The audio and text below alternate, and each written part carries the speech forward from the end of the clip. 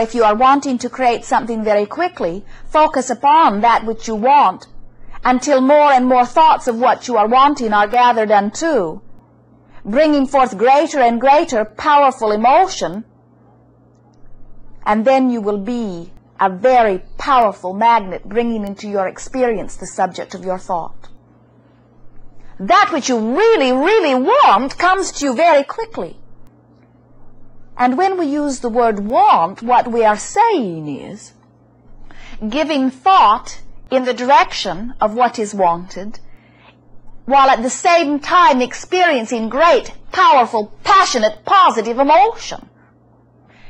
If you can see yourselves as a magnet, can you not understand that it is your state of being that attracts unto you?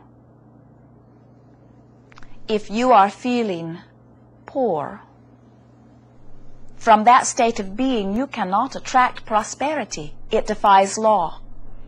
If you are feeling unloved, you cannot attract love. If you are feeling fat or unattractive, you cannot attract beauty.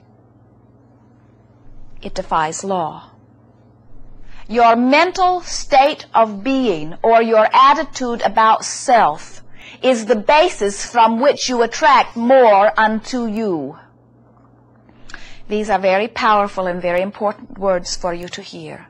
It is our intent to offer you a process by which you may attract precisely what you are wanting, no matter what your current state of being. And so law of attraction has many different points of view. It applies to thoughts that have magnetic power, that are attracted one to another. It has to do with people who have magnetic power, who attract one to another. It has to do with you being a magnet, attracting thought, attracting people, attracting events, attracting lifestyle. Indeed, everything that you bring into your experience, you bring because of this powerful law of attraction. And so the point is to see yourself as you are wanting to be, as if it already is, and from that point of being you will attract more. That is the reason that the better it gets, the better it gets. And the worse it gets, the worse it gets. We are wanting to assist you in a process that will bring you to a view or picture of yourself from which you will begin to attract. So many of you do not see yourselves through your own eyes.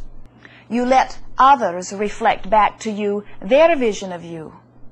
And as you look into their eyes and hear their words, what they see of you is not what you are wanting to see, but it is so real that it is from that perspective that you attract. You become a magnet that is created through the eyes and wanting of others, rather than a magnet that is created by your own desire of who you are wanting to be. We will offer you a process by which you will choose what sort of magnet you will be. No longer will you be subject to what others believe or want or see. You will be the powerful creator of you and of your experience.